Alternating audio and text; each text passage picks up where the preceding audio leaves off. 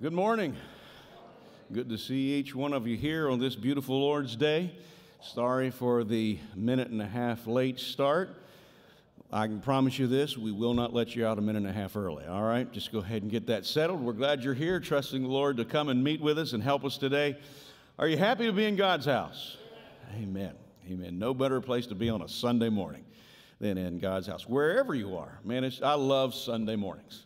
And a wonderful time to worship and praise the Lord, and we hope that you've come to do just that. And why don't we bow our heads and ask God to help us? We need Him. Dear Heavenly Father, we stand before you with a clear understanding that we need your help today. Dear Lord, we're thankful that we can come into your presence and talk to you as our Father.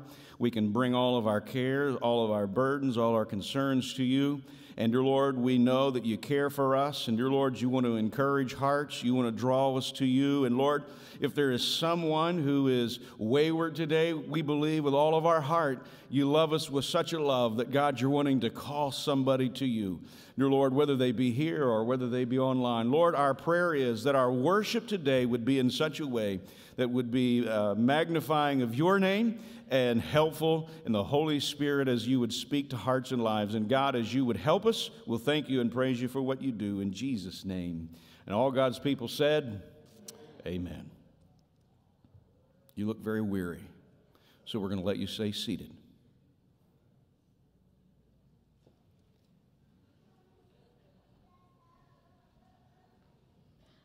Good morning. Let's turn to page 503 and let's sing Holiness unto the Lord is our watchword in song. Let's sing it this morning. 503.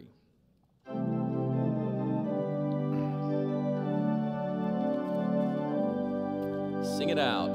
Called unto holiness, church of our God, purchase of Jesus, redeemed by his blood, called from the world and its idols to see, called from the bondage of sin to be free. Holiness unto the Lord is our watchword and song. Holiness unto the Lord as we're marching along. Now sing it, shout it, loud and long.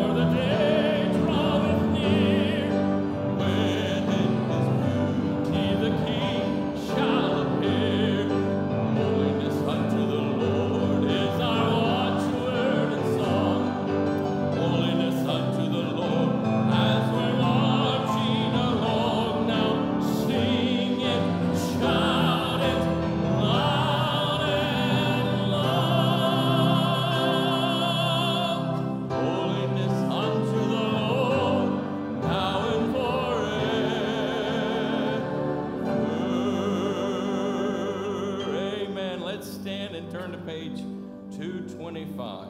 225. And can it be? Let's sing it unto him this morning. And can it be that I should gain an interest in the Savior's blood, dying for me who was his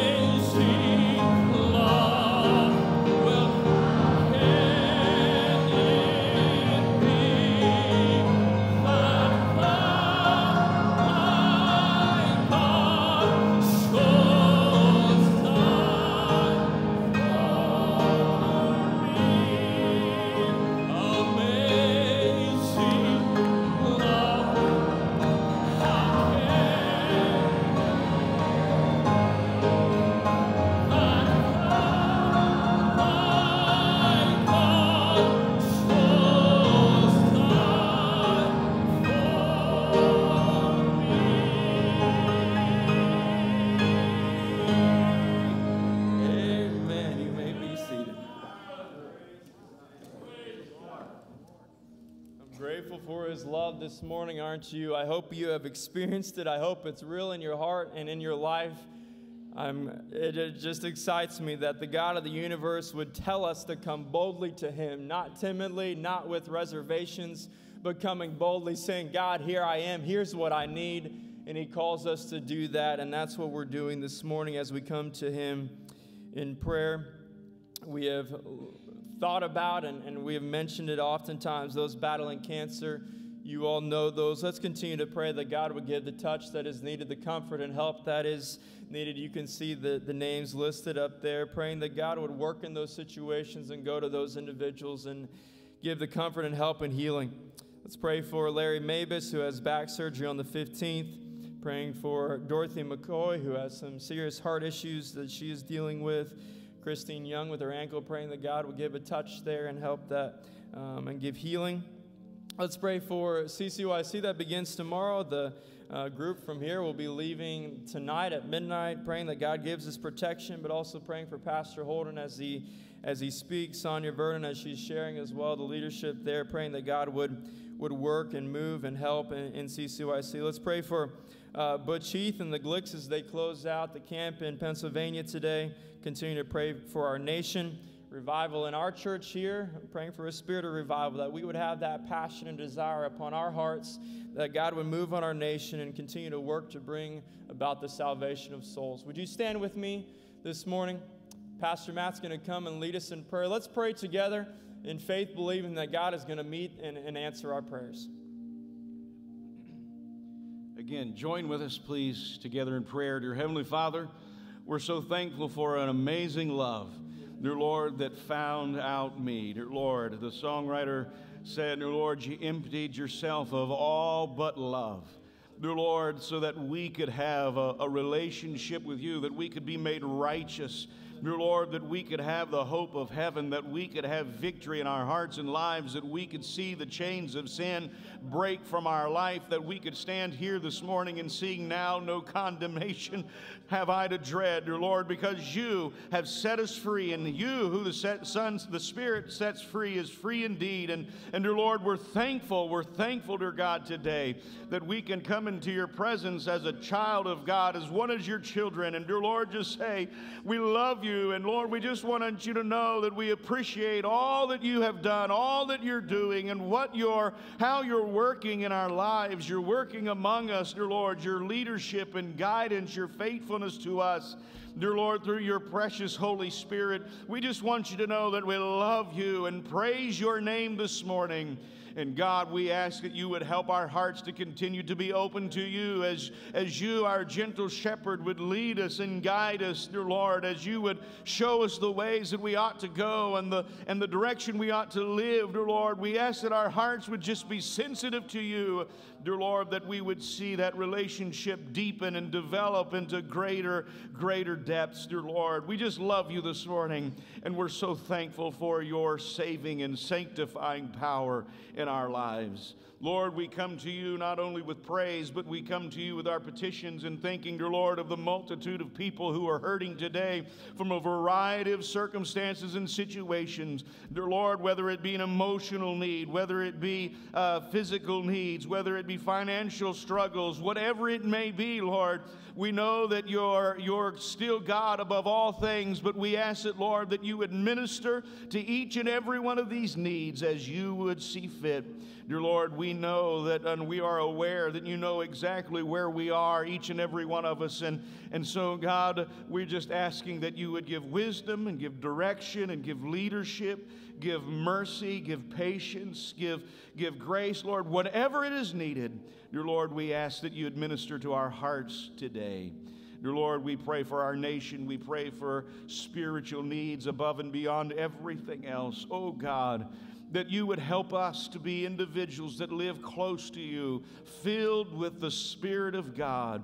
Dear Lord, that we would be vessels, that we would be, dear Lord, individuals that you can use, dear Lord, to help draw people to you, dear Lord, that they may experience forgiveness, that they may experience joy and contentment and the joy of no condemnation. Lord, we ask that you would speak to our hearts, speak to those that are lost, draw them to yourself, and help us, dear Lord, in the furtherance of this service. Now, as we get ready to lift this morning tithes and offering, Lord, we thank you for the way you continue to help us to meet the needs here in our financial realm of Hope Sound Bible Church and the ministries here. We ask that, God, you would bless both gift and giver alike. Bless Brother Doyle as he would minister in song. Dear Lord, we ask that you would just bless this time in Jesus' name. Amen. Amen.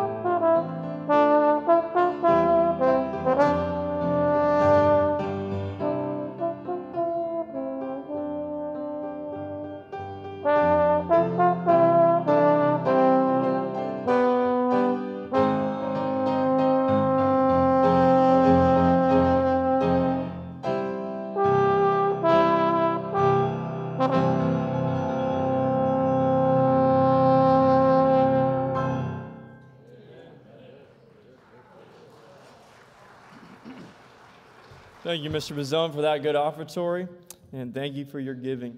This time we're going to have our time of fellowship, so I'd invite you to stand and reach across the aisle to welcome each of you here, and thank you for coming to worship with us here this morning.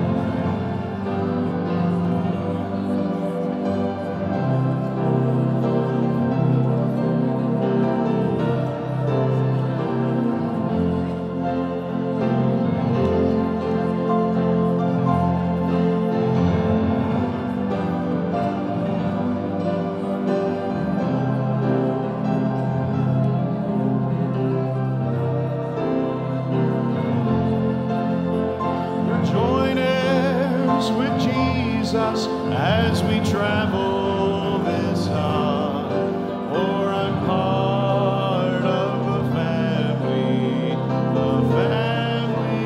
of God. Amen. Aren't you glad to be part of the family of God? Amen. Just wanted to mention a few announcements this morning before the Vernons sing. They can go ahead and start making their way to the mics. Just keep in mind, CCYC, those of you that are planning on going, we'll be leaving this evening at midnight from this side of the church. So make sure you meet at 11:30. You can bring your luggage at that point, and we will load at that point. Make sure if you have not gotten in your $100 for the trip, or your permission slip, or your medical release if you didn't go to youth retreat, and you're one person who didn't go, make sure you bring those papers with you this evening. If some of your plans have changed, please contact me and let me know. If you have already left and I don't know that yet, or something along those lines, let me know, and we'll be leaving tonight at midnight. The only other announcement that we have is that there will be no board meeting in July, so keep that in mind. Let's continue to worship as the Vernons sing.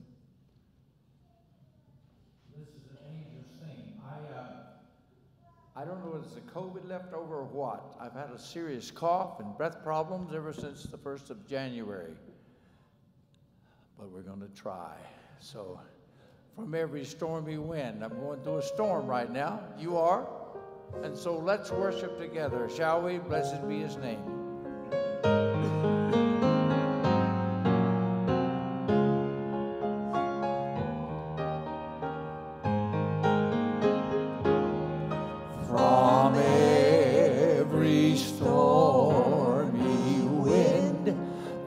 Blows from every swelling tide of woes, there is a calm, a sure retreat.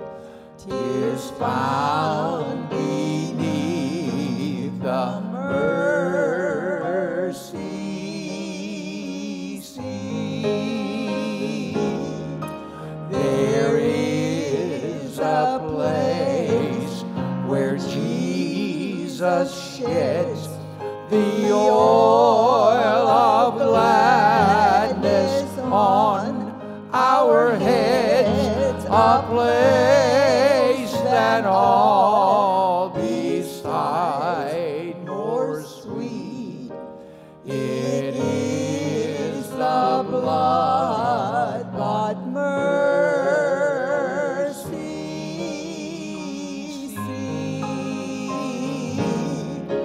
There is a scene where spirits blend, where friend holds fellowship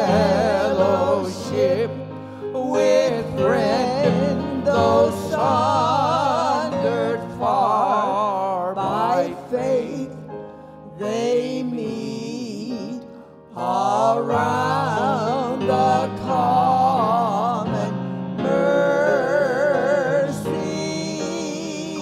seat.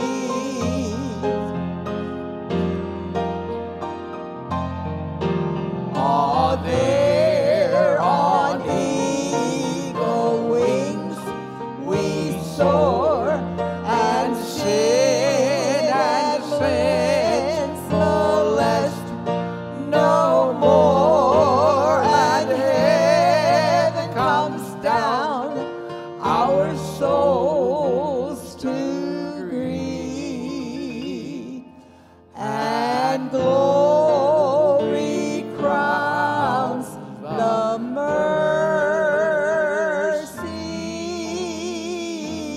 seat, and heaven comes down our souls, praise God, to greet, and glory crowns the mercy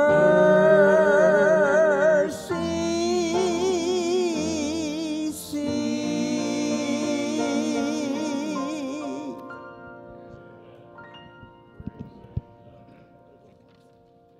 Praise God. I always love to hear the Vernons sing.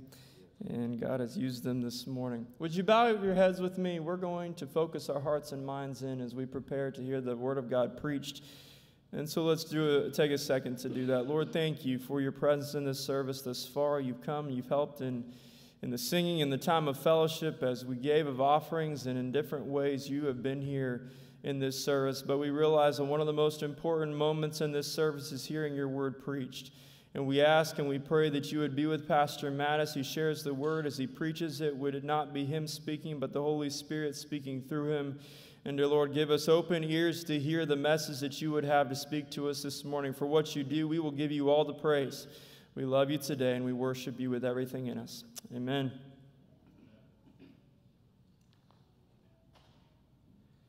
Amen. Thank you, Brother and Sister Vernon, for that beautiful, beautiful song.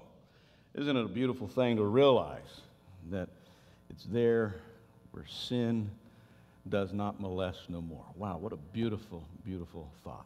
And reality, praise God. If you have your Bibles, if you turn with us to 2 Corinthians chapter 6, 2 Corinthians chapter 6. The last few weeks, we've dealt with the different calls of God. We've talked a little on the call of reasoning. Isn't it wonderful when he says, come, let's reason together? What a beautiful thought. That all of the excuses we bring as to why he can't or he shouldn't, he says, come, let's reason together. No matter where you've been, what you've done, I can forgive. Hallelujah. The call of repentance. He comes not to do anything else but to call sinners to repentance. Last week we tried to look a little on the subject of his call to freedom. He whom the Son sets free is free indeed. And this morning I would like to draw our attention to God's call to separation. 2 Corinthians chapter 6, we're going to start reading in verse 14. Do not be unequally yoked with unbelievers, for what partnership has righteousness with lawlessness, or what fellowship has light with darkness? What accord has Christ with Belial? Or what portion does a believer share with an unbeliever? What agreement has the temple of God with idols? For we are the temple of the living God, as God said, I will make my dwelling among them and walk among them. I will be their God, and they shall be my people. Therefore go out from their midst and be separate from them, says the Lord, and touch no unclean thing. Then I will welcome you, and I will be a father to you, and you shall be my sons and daughters to me, says the Lord Almighty. May God add his blessing to his reading of his word. I have 5 points I'd like to share with you this morning. It's amazing sometimes how God brings truths to our minds. At least in my mind, I have found it to be this way. There are times, if you will go in my office, in one of my drawers there, you'll find a whole drawer full of papers with notes scribbled on them. And pink highlighters and red ink and blue highlighters and orange. And I mean, it's just a little paper with all sorts of scribbling that hopefully sometime, if the Lord would have us to preach that again, I can understand what I was trying to say. And then there's other times that as you're studying and as you're preparing, you're sitting down and you're just typing some things out, and it just continues to come, and it's in that type of form. And as I look across this crowd, some of you say to me on many different occasions, I like it when you walk. And that's the paper type, you know what I'm saying? Others will say, I like it when you stand still. So somebody will be happy this morning as we stand still. For I felt like this is, as I was just typing things out, the Lord was giving it this direction today. 5 different things I would like to talk to us about God's call to us to be separate from this world. There's a reason. There's an underlying reason why God calls us out, his children, to be separated from this world. And I want to look at some of those this morning. I would preface this message by simply saying, first of all, let's jump right in. The call to be separate is, first of all, a command from God. In verse 17, we read these words, Therefore go out from their midst and be separate from them, saith the Lord. This is not something that some ragtag group of people 50 years ago decided they wanted to hustle up and to talk about, to try to bring bondage and millstones around the necks of people. God himself, it says, the Lord says that he wants us, his children, those who have been redeemed, those who have been forever changed in their heart, he wants us to come out from the world and be a separate people. This is not just a hobby horse for people to preach about. It is the word of the Lord. Biblical separation recognizes that God has called Christians out of this world into personal and corporate purity in the midst of all of the sinful culture that is around us. He calls us out to be a separate people.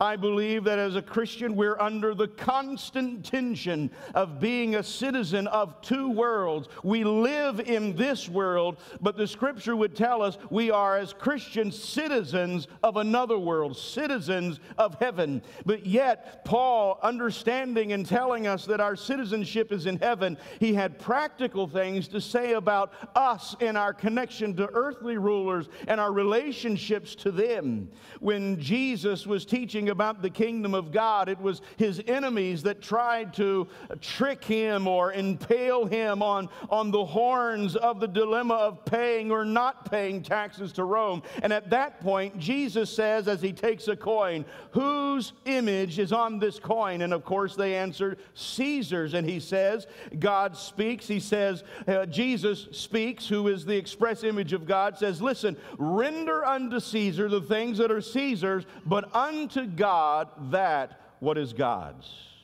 Keeping a proper relationship between the two has always been a tightrope and a tension in a sense, but yet we as Christians have one underlying command, and that is we are to come out from the world and be separate from them. Jesus himself prayed in John 17, I do not pray that you should take them out of the world, but that you would keep them from the evil one. As thou hast sent me into this world, so send I them into the world. What was Jesus saying in his prayer? Simply this, Father, I'm not asking that you save them and then just whisk them out of this place, but I'm praying that you would save them and change them, and then as you sent me, I send them back into the world. They be a separate people, and through that, it is an orchestrated effort from God to be able to lead people to Christ through the drastic transformation that he has made in our life.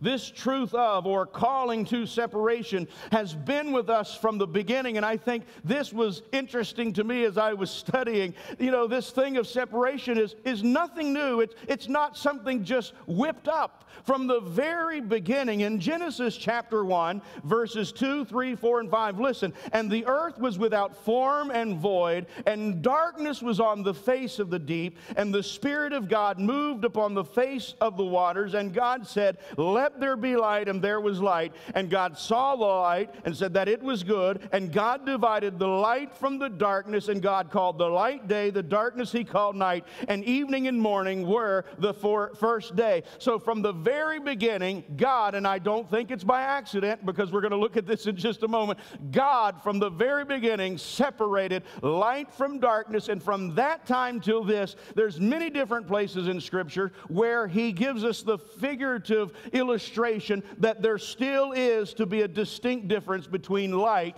and darkness. In Matthew 22, we're told that darkness is a place of misery. In John 3:19, we talk about it being darkness being ignorance and a place of secrecy. In 2 Corinthians 6:14, it's a place where wickedness is. This is all in the figurative form of darkness.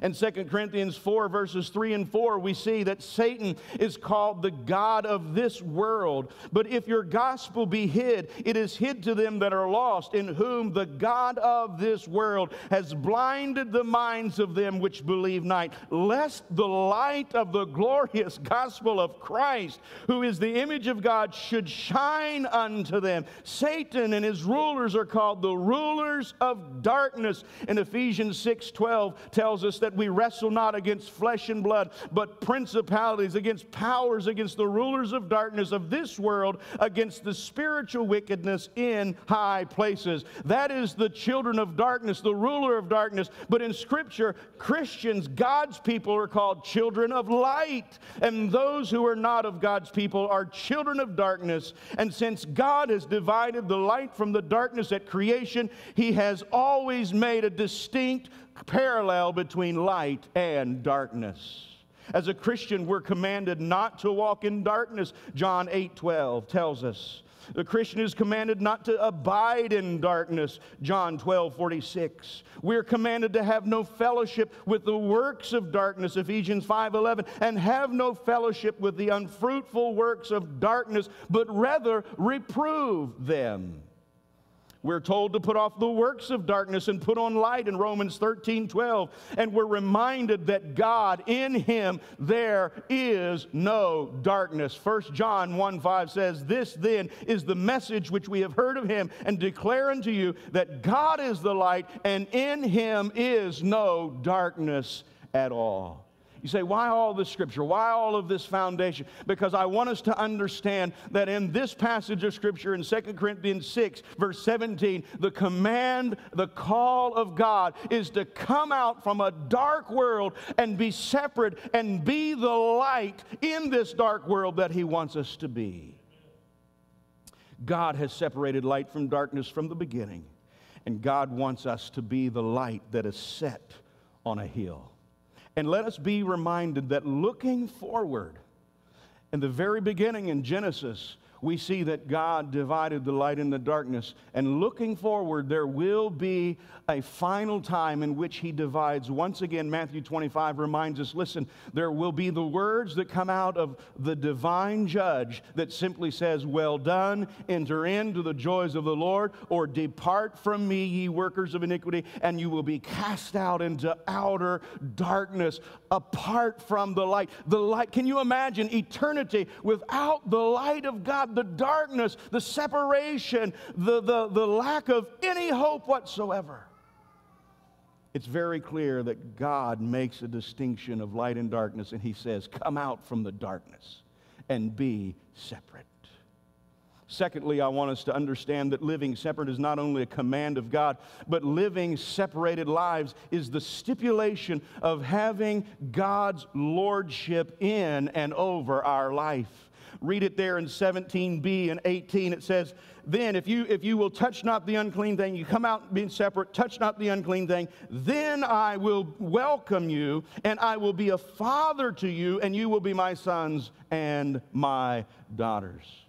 Ladies and gentlemen, I believe one of the greatest verses that combats the easy believism. All I got to do is pronounce with my mouth that He is Lord Jesus and He is Savior, and I can go on living the way that I want to live. One of the greatest verses is right here. It's very clear. He says, listen, if you'll come out from among them and be separate from the darkness and all that is involved there, if you will, then I will welcome you. I will be your father, and you will be my sons and daughters. Ladies and gentlemen, I remind us, if we're going to be a child of the King, if we're going to have His blessing, if we're going to have His favor, it's more than just lip service. It is you and I saying, God, you being my helper, I will be the light. I will be a separate people than that of this world. I like what Joseph Benson, the commentator, says. "Wherefore, encouraged," he says, "by this gracious promise, and that you may obtain the fulfillment of it, come out from among them, withdraw yourself from all intimate society with them, and be separate, as God's promise of dwelling in a particular manner among the Israelites obliged them to separate themselves from the converse of their heathen neighbors, that they may not be ensnared with their superstitions. Much more are Christians obliged by the peculiar gracious presence of God, which they enjoy or may enjoy, to separate ourselves from the society of all of the ungodly, and listen, and to also separate ourselves from their sinful practices, from their customs, and from their habits." This is what it means to come out and be separate. We no longer embrace the sinful practices of the world. We do no longer embrace their customs, nor do we embrace the habits of the darkness, of sinfulness. We are a distinctly changed person when Christ becomes our Savior. And touch not the unclean thing. Ladies and gentlemen, this is an important part of it. Keep at the utmost distance from every person and thing whereby you might be drawn into evil and contract guilt. And if you will do these things, I will receive you into my house, into my family, and I'll be a father to you. I will stand to you in the near relation of a father, loving you, caring and providing for you, allowing you near access to and close intimacy with who? Myself as Father. Saith the Apostle Paul? No, it says, saith the Lord Almighty. It is a command of God. And it is what gives lordship in and over our life. I like what Adam Clark says. Is it not plain from this and the following verse that God would be their God only on the ground of their taking him for such, and that this depended on their being separated from the works and the workers of iniquity? Those who will have the promises of God fulfilled to them must come under the conditions of these promises. I know this ruffles feathers today in our world when someone says you must, because nobody wants to be told what to do. But listen, Scripture is clear. If you want the promises of God, you must come under the conditions of these promises. If they are not a separate people, if they are touching the unclean thing, God will not receive them, and therefore will not be their God, and they will not be his people. That's pretty clear, plain, cut, but yet it is what it is. It says it as it clearly is. We must, by the call of God, come out from the world and be a separate people. If we want God's favor, his blessing and acceptance, we must come out and be a separate people. Number 3.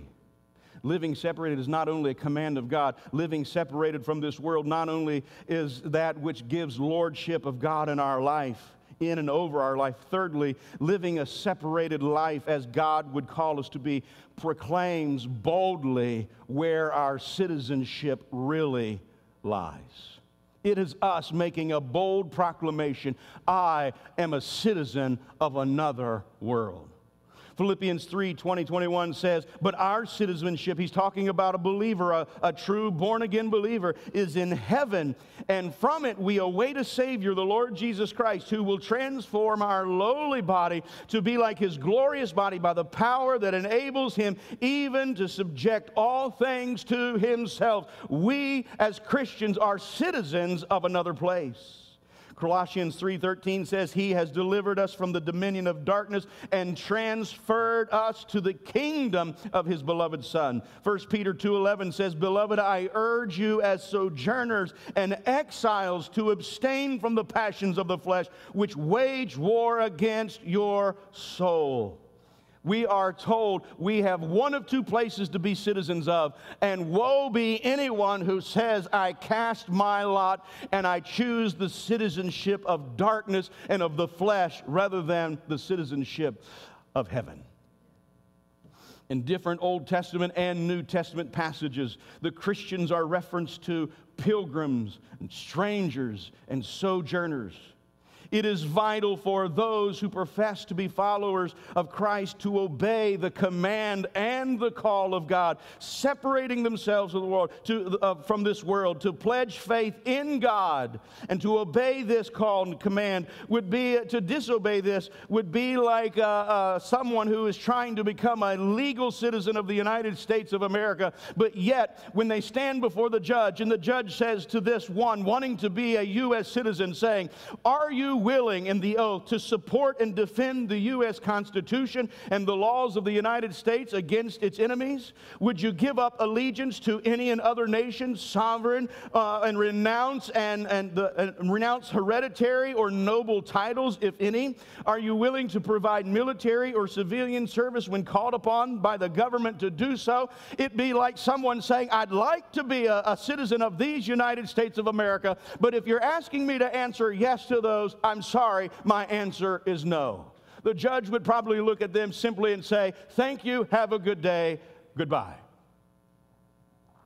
Because you cannot be the citizen of the United States without being willing to say, I'm willing to defend the U.S. Constitution and the laws of these United States of America. Listen, we cannot be a citizen of heaven unless we're willing to stand up and defend the best of our ability the word and the truth of God that has been given to us. We cannot renounce this, God's holy word, and still expect God to say, welcome home, my child. We have to give up allegiance to every other nation and sovereign, announce every other title if we intend to be called a child of God. God cannot be our Father if we are going then to go around and say, but listen, I have idols here and idols there. There's things here in the world that I still am attached to. We have to denounce the world and its entirety if we're going to come out and be separate from the world. And if God would call upon us to serve in any capacity, and ladies and gentlemen, He has called every single one of us to serve in some form or fashion in the kingdom of God, whether it be in a full-time ministry position of pastoring or evangelism or Christian day school teaching, whatever it may be, or it might simply be that I'm going to work my 9-to-5 job, which I'm finding out is more and more like 9-to-9 job, whatever it is, and while I'm there, I'm going to show the love of Christ, I'm going to share my faith, I'm going to talk about God, I'm going to lift up His name. Whatever it is, ladies and gentlemen, we have to be willing to say, God, you are my Father, and whatever it is you ask me to do for the kingdom's sake, it will be done. I love the illustration of Beverly Shays. He attended a Bible school in Ottawa, Ontario. Of course, you know that he loved to sing. He was training in New York City when he was given an audition at one of the radio stations, and he was offered a very lucrative contract. As he was talking to the one giving the contract at the radio station, he said, may I sing gospel songs? And he was told that he might use one occasionally, but really what they were after was the songs that were on that time the hit parade, the popular songs on the radio of the day. What would he do? His mother was praying, and then on a Saturday night, she placed a poem on the piano. And as the story goes, it was in the morning when he saw that poem, he composed the tune for this. And here's how the words go. I would rather have Jesus than silver and gold. I would rather be His than have riches untold. I would rather have Jesus than man's applause. I would rather be faithful to His dear cause. I would rather have Jesus than worldwide fame. I would rather be true to His holy name.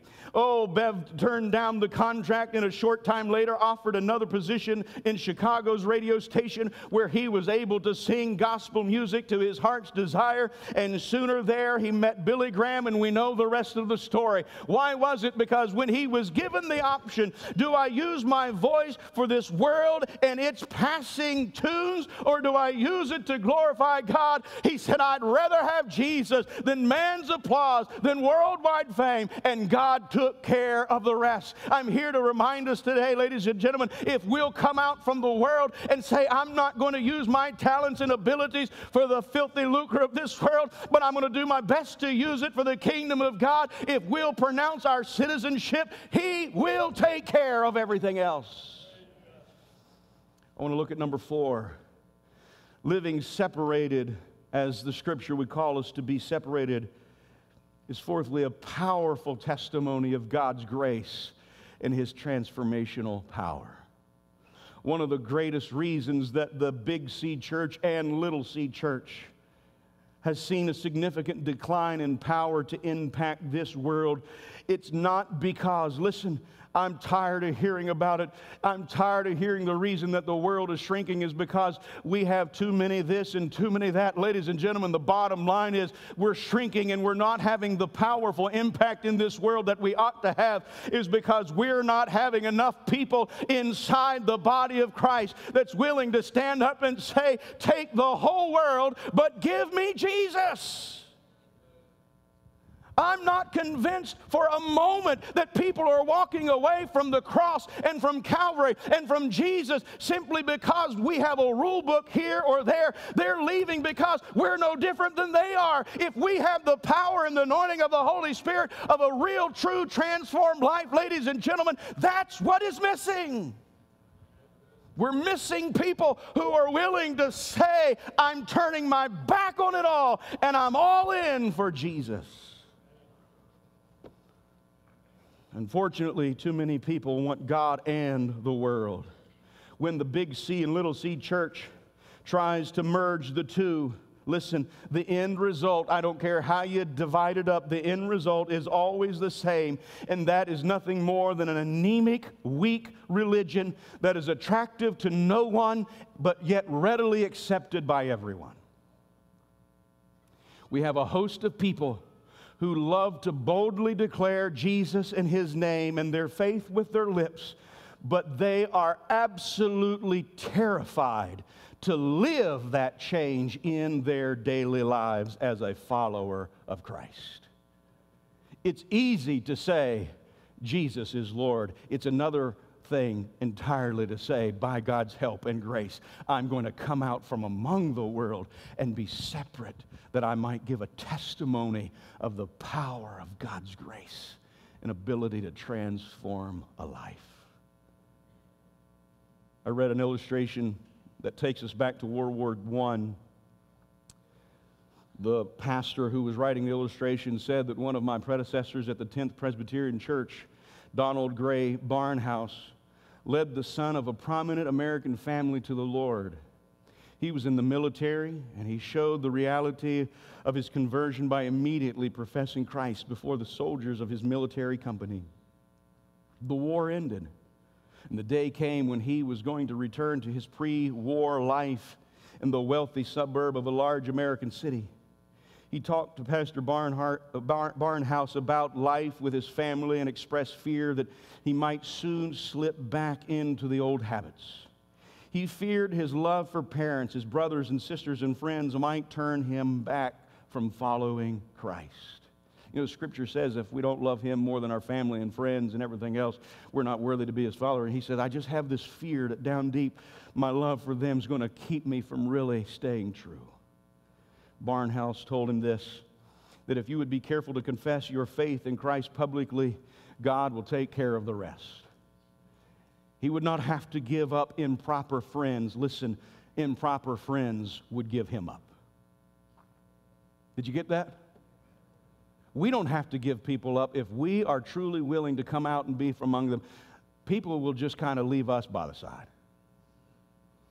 As a result of this conversation, this young man agreed to tell the first 10 people of his old life and whom he encountered that he had become a Christian. The soldier went home, and almost immediately, while he was still on the platform of the suburban station, at the end of his return trip, he met a girl whom he had known socially. She was delighted to see him and asked how he was doing, and he told her, listen, the greatest thing that could have possibly have ever happened to me has happened. Oh, you mean you got engaged to be married? How she came up with, no, I'm joking. You get married? You're engaged? No, he told her, it's even better than that. I have given my life to Jesus Christ, and He is my Savior. The girl's expression froze. She mumbled a few polite words and went on her way. A short time later, the new Christian young man met someone of his old friend, Block. Oh, it's so good to see you back, he declared. Man, I remember some of the parties that we used to have, and man, I'm looking forward to getting together and having some of those old times become new. His simple words were, I've become a Christian. He was thinking, that is too. Again, the case of a frozen smile, a quick change of conversation, and they split. After this, the same circumstances were repeated with this young man and a couple of 2 or 3 old friends. And by this time, word had gotten around, and soon some of his old friends stopped seeing him, calling him, texting him, calling him, or getting a hold of him. Texting was not there. I just put that in. That's why I have it written down. Should stick with it. He'd become a peculiar religious, they might say. Who knows? They might even call him crazy. What had he done? Nothing but to confess Christ. And that same confession that aligned him with Christ simply said, I'm coming out from among them. I'm not going to go to the same parties that I used to go. I'm not going to hang out with the same places I used to go. I'm not going to be the same person that I used to be. Why? Because Jesus Christ is my Savior, and everything else took care of itself. You want to know why sometimes we're not making an impact in the world that we're living in right now? Is because we're not willing to stand up and say, listen, Jesus Christ is now my Lord and Savior. I'm not the same that I used to be. We still try to go to the same places. We still try to be the same person. We still try to live the same way. And ladies and gentlemen, that is nothing but dangerous ground, and it weakens the testimony and the power of the grace of God. He changes us entirely. If we're not living a come out from among them and be separate kind of life, we are promising a false example of what it really truly means to be a child of God. I'm going to close with this point, number 5. Living separated. I believe this is extremely important. Living separated lives, as it says, come out from among them and be separate, saith the Lord, helps to preserve the holy ways of God. If we're not willing to come out from the world, how do we expect to see the way of holiness preserved? If we're not willing to be what God wants us to be, how can we expect this generation, the next generation, let alone 3 generations down the road, really understand and comprehend holiness unto the Lord is our watchword and song?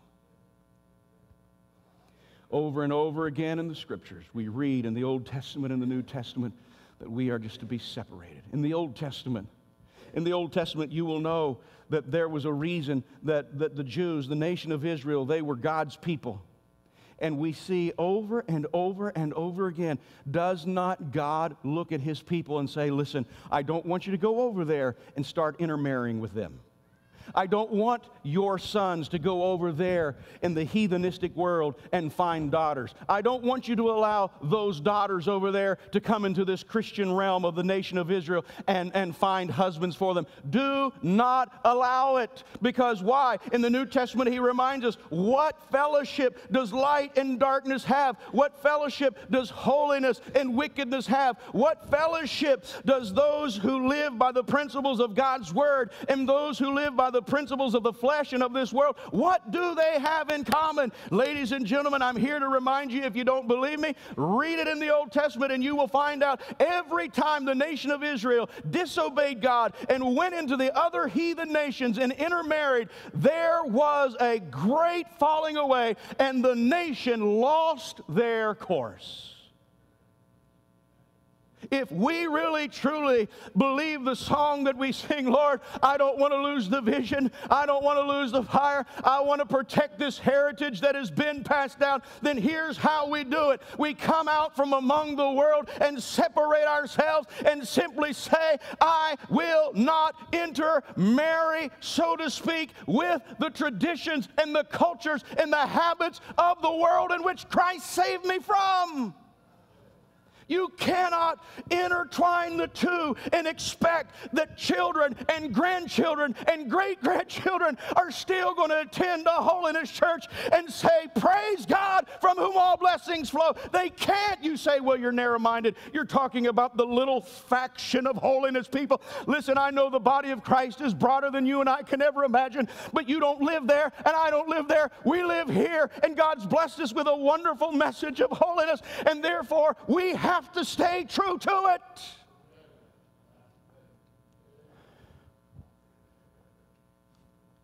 For centuries, separation from sin and even the appearance of evil in 1 Thessalonians 5:22 was preached from most pulpits and practiced by most people.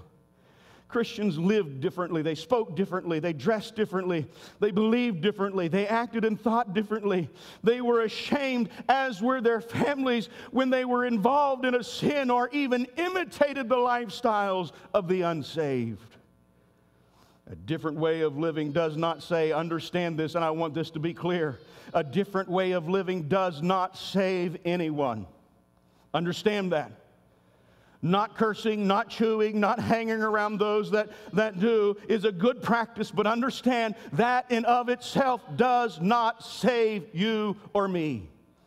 However, when one will acknowledge their sins, realize the price that they will ultimately have to pay for sin, and then will accept Christ's payment for their sin and accept Him as their Savior, that person is now born again, given a new heart, and born into the family of God, freed from the penalty of sin. And that person who has truly been transformed has been transformed on the inside. And whether you want to believe it or not, Scriptures teach us that sooner rather than later, those changes are evident on the outside as well.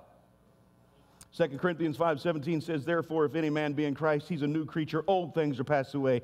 Behold, most things are new. No, all things are new. That touches inside and out. The new-hearted Christian should realize that the way that he used to live is not pleasing to the Lord. And to please the Lord, we should want to separate ourselves from the sin and the temptation and the transgression. We are saved. This thinking and lifestyle are foreign to many in the Christian church today. And sometimes people inside the church will even ridicule the thought that we ought to be separated. Listen, you don't ridicule a preacher. You don't ridicule an organization. You are ridiculing the very voice of God when we say that that's not a big deal. It says, come out and be separated. I'll be your father. You'll be my children. One would be hard-pressed in many churches and Christian households to be able to tell any difference between those Christians and the unsaved. Church leaders and believers spend more time excusing and justifying and explaining their worldly thinking and lifestyles than they do remembering for once God's most important command is simply this in Leviticus and Peter, be ye holy, for I, the Lord, your God, am holy.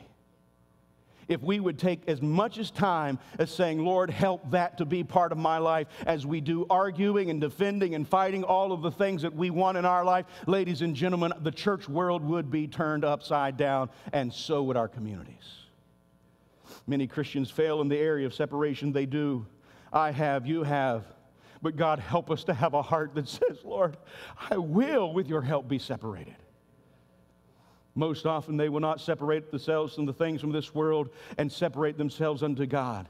They want the comfort of knowing that they're going to go to heaven, but their sincerity seems to be lacking because they will not separate themselves from the places they ought not to be going, and they will not separate themselves from looking the way they ought not to look and talking the way they ought not to talk. They want to make Jesus palatable, but let me tell you, Jesus didn't say, go and make me palatable. He says, go and be holy, for I am holy, and let me take care of the rest. Oh, I know I'm only 44, but I've seen some fads come and go. I've seen the skirts long, I've seen the skirts short. Many Christians sometimes, unfortunately, were the first ones in the store to make sure they got the newest to look like everyone else. When the hairs changed for men and Hollywood came out with the newest look and the newest fad, Christians were the first ones in line to the barbershop to simply say, that's how I want my hair. You say you're starting to meddle just a little bit. Maybe I am, but I don't think that I am. Ladies and gentlemen, we need to be more concerned in fitting in with the Spirit of God than we are the spirit of this world.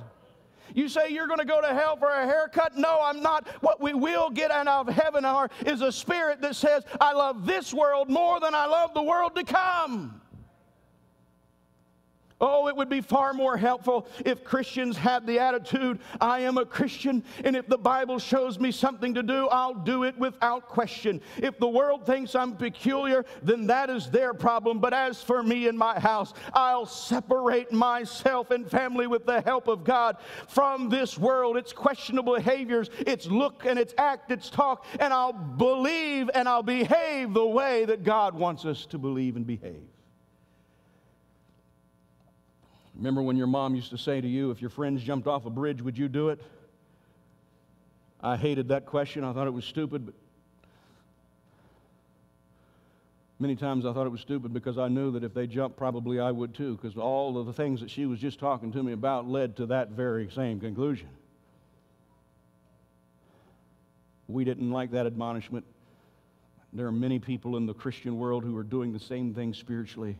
We're doing what everyone else around us isn't doing, and too many are following the world rather than leading the world by Christ-like example. Oh, I understand. Listen to me. We'll get to it. We're coming to a conclusion. 38 minutes, and I had 3,800 words to read, and I'm down to the last page. Just be reminded, ladies and gentlemen, I understand. And here's where we kind of make excuse. Well, it's more than just looking like the world. I understand. Sometimes the Christian attitude reeks of flesh and world. Yes, the unforgiveness that is embodied by some of the holier-than-thou people stinks to high heavens. I'm here to tell you, when you're a child of God, you come out from among them, you forgive when you don't feel like you can forgive, and by God's grace, He helps you to forgive. Your attitude is different. Your disposition is different. Yes, we are touched from the very tops of our head to the bottom of our feet. We are changed inside and out. The question or place of confusion for many is simply this. Well, what is it that I should separate myself from? What are the ungodly works, the wicked, that I'm to keep away from? And I'll just tell you, that's a valid question. It's a valid question. People feel more comfortable with a list of sins. I've been there. It's easier to say there's the list. Yes, yes, yes, no, no, no, no. But because of man's devices and dealings in different times, listen, that list can change quickly. A list of sins from the Old Testament times would perhaps, in its form there, may not fit in 2022. Scales no longer have weights, and so the sin of false balances may not be valid in most today. However, the principle behind that sin of cheating and deceiving can still be applied today. Oh, there were no guns in 1200 BC, but fatally shooting someone that is still a sin. Whether it be with a gun or whether it be with a stone, murder is murder. No, perhaps the thoughts of abortion, the word of abortion is not mentioned in the Bible, but the principle of not killing another or taking another life is clearly marked as sin. Many insist that the dress codes and the standards of the Old Testament were only for bygone days. But listen to me, ladies and gentlemen, the principle that honors the differences between sexes God created has not changed. He created both male and female, and simply moving a garment from a men's section to a ladies' section does not change the circumstances. Many justify sin and lack of separation by saying today's difference, but I'm here to tell you sin is sin, and it's always been. The principle of what is sin needs to be learned from the Word of God and applied clearly to our hearts. Man's lifestyles and possessions are constantly changing. A list of what not to do will never be accurate for more than just several years. But it's the spirit, listen, the spirit of doing the right things that must be established. And then an attitude of discernment that will hold true and guide one no matter what changes in the world. It is the Spirit of God, the law, that needs to be the ruler to measure what is right and wrong, not simply being on on God's list of sins, which is the letter of the law. 2 Corinthians 3:6 says, who also hath made us ministers of the New Testament, not of the letter, but of the Spirit. The letter killeth, but the Spirit giveth life. What am I talking about? I'm talking about a transformed heart downside that simply says, listen, you may not find the word in the Scripture, but the Spirit is there, and God's Spirit is what I'm going to follow.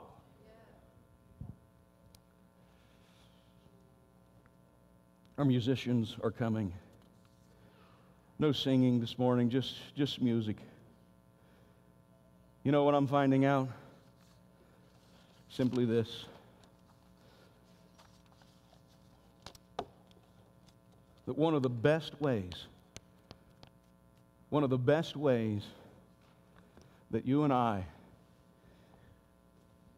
can display the power of God's grace, of transformation in our life, is to live as consistent as we can to the Word of God. And you know how to do that? The best way to do that is to get as far away from where you got in as possible. What do I mean by that? Well, I can't speak for everybody, but Brother Taylor, good to have you back.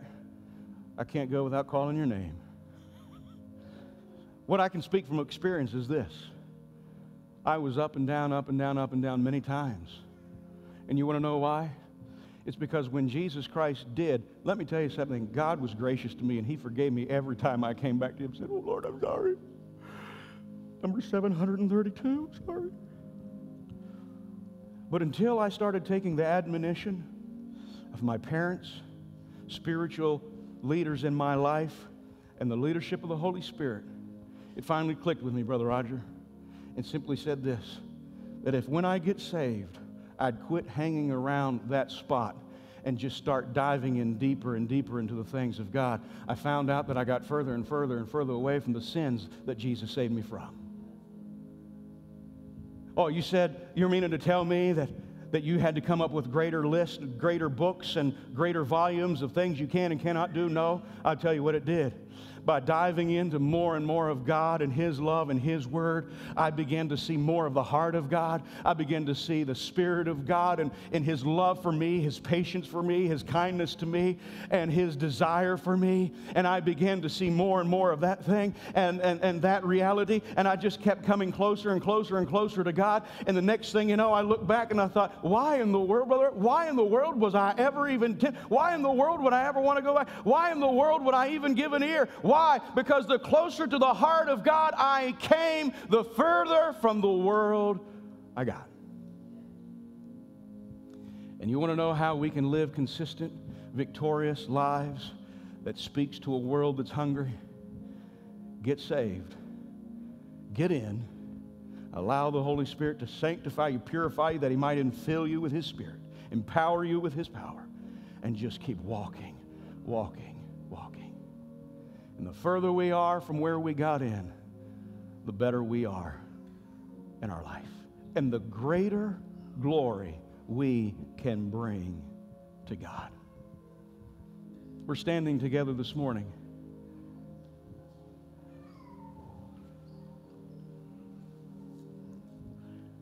The Lord calls us, separate, come out from among them and be ye separate.